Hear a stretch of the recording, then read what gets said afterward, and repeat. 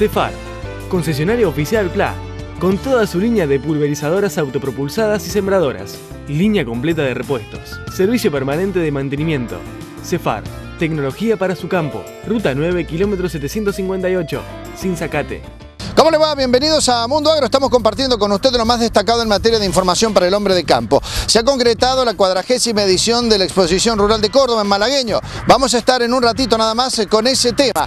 Antes de comenzar, nos queremos asomar a lo que es las últimas novedades vinculadas a lo que ha sido el simposio de maíz realizado en Jesús María, de la mano de numerosas instituciones que están tratando de generar una discusión para ver qué proyectos pueden hacer posible el cultivo de maíz sin tener en cuenta la realidad de los precios internacionales, es decir, tomándolo totalmente por fuera. Después de la convención, después del simposio en donde se trabajaron en diversos talleres y mesas laborales para ver de qué manera se podía avanzar en proyectos del maíz, hay una novedad que es importante, tiene que ver con la próxima reunión que se está concretando por estas horas y por estos días, relacionada precisamente a buscar proyectos de valor agregado para darle certidumbre al cultivo de maíz. Del tema hablamos con el ingeniero agrónomo Juan Cruz Molina, secretario de Agricultura de la provincia de Córdoba, quien nos hacía referencia respecto a qué temas se están discutiendo, porque sobre esas conclusiones que hoy por hoy se están abordando en distintas reuniones, se llevará un documento final que se leerá en el ámbito de la exposición rural de Jesús María, en los primeros días del mes de septiembre. Aquí analizamos la situación con el ingeniero Juan Cruz Molina. Nuestro compromiso sigue firme. Más de 67 años junto a la producción agropecuaria y todo el norte cordobés. Sociedad Rural de Jesús María. Agregamos valor al presente y al futuro. Llevamos adelante el trabajo de síntesis de lo que fue la jornada de 2 días de la Convencion de Maiz que realizamos en Jesús María, que tuvo como gran título el maíz, oportunidades y valor social. Pretendemos de esta jornada, el día de mañana, llevar adelante una síntesis de las propuestas a nivel de líneas estratégicas para justamente en el momento de coyuntura, cuando las condiciones para el cultivo de maíz para la próxima campaña 14-15 justamente no son las mejores, analizar cuáles pueden ser salidas o caminos y solución. Es decir, muchos se están preguntando si las condiciones a partir de lo que pueden ser el descenso de los precios en el mercado internacional no son los mejores para hacer maíz, las campañas no cierran, pero a partir de proyectos de agregado en valor esto puede cambiar rotundamente. Y una de las preguntas justamente que le hacíamos a la industria es cómo se imagina una campaña 14-15 sin una provisión de maíz suficiente y necesaria para llevar adelante sus propias actividades de transformación. Y esto es parte del conocimiento de la cadena. Si algunos consumidores de maíz, llámese transformadores en proteínas animales, feedlot, polleros, productores de cerdos o industrias que consumen mucho maíz, como puede ser una empresa como Agro, no tiene el suficiente maíz como oferta local, ¿qué pasaría? Con lo cual vemos la complejidad del sistema. Entonces, por un lado, nosotros desde el Ministerio de Agricultura y la Producción hablamos de que el maíz es necesario llevar adelante una secuencia equilibrada y razonable de maíz.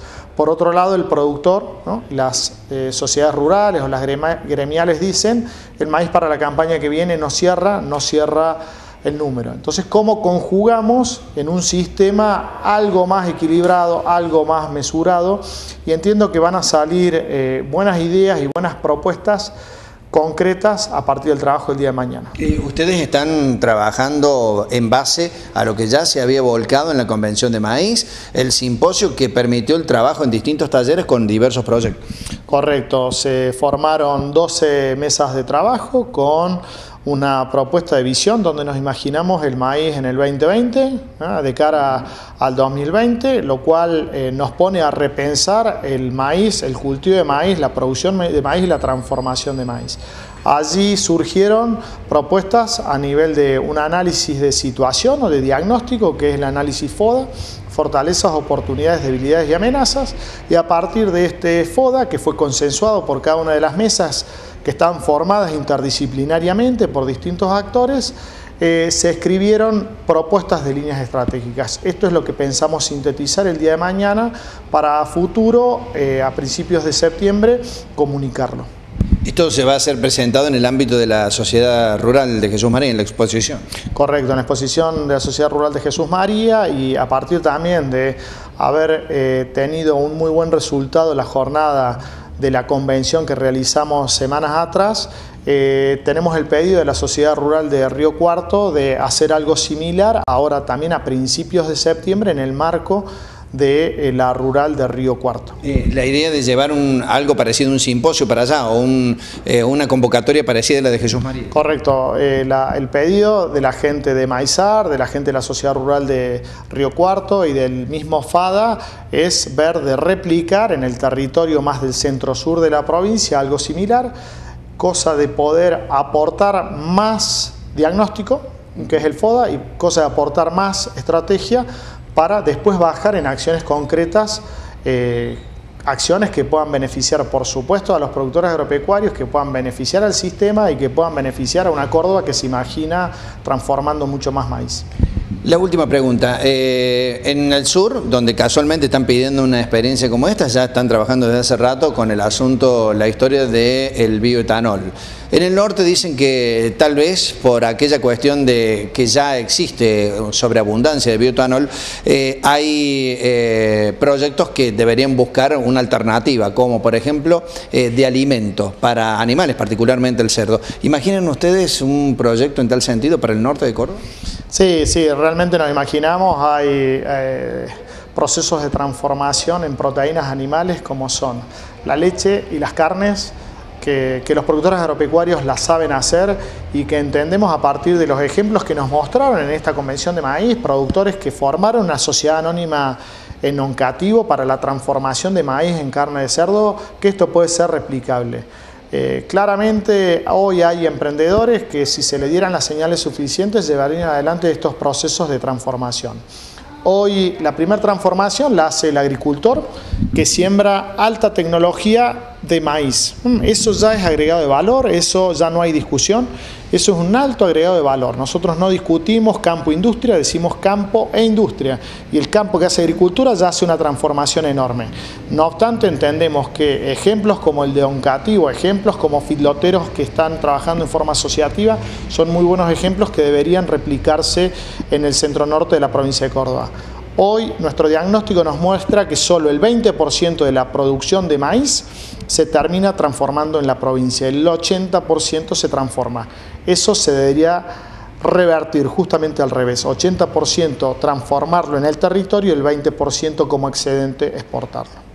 Aldo Cristante, Implementos Agrícolas, representante Centro Norte de Córdoba de Mainero y Agrometal. Mainero, con su revolucionario cabezal maicero MDD100. Líneas de créditos y plan canje cereal. Servicio de postventa, repuestos originales, con S, TBH e Ingersol. Aldo Cristante, Implementos Agrícolas. Ruta 9, kilómetro 756. Teléfono 03525 446006. Consulte por nuestros vendedores en zona centro norte de la provincia. Aldo Cristante, Implementos Agrícolas. Todo en Agrometal y Mainero. Ahora nos vamos a la pausa, en instantes nada más seguimos hablando de maíz, pero en este caso con valor agregado. ¿Qué es la burlanda y cómo se implementa en las dietas para producciones lecheras? Tema que abordó el encargado de una de las charlas más interesantes en La Par. Estamos hablando del ingeniero Carlos Di Mundo. En un ratito con él hablamos de la burlanda para dietas lecheras. Todo se vivió en el marco de Agro Mutual. Pausa, ya seguimos. Aprovechate de tu cordobesa, ahora con 20 cuotas sin interés. Aprovecha este plan exclusivo en todos los comercios adheridos. Conocelos en www.bancor.com.ar. Si todavía no tenés tu cordobesa, solicitala ya en nuestras sucursales.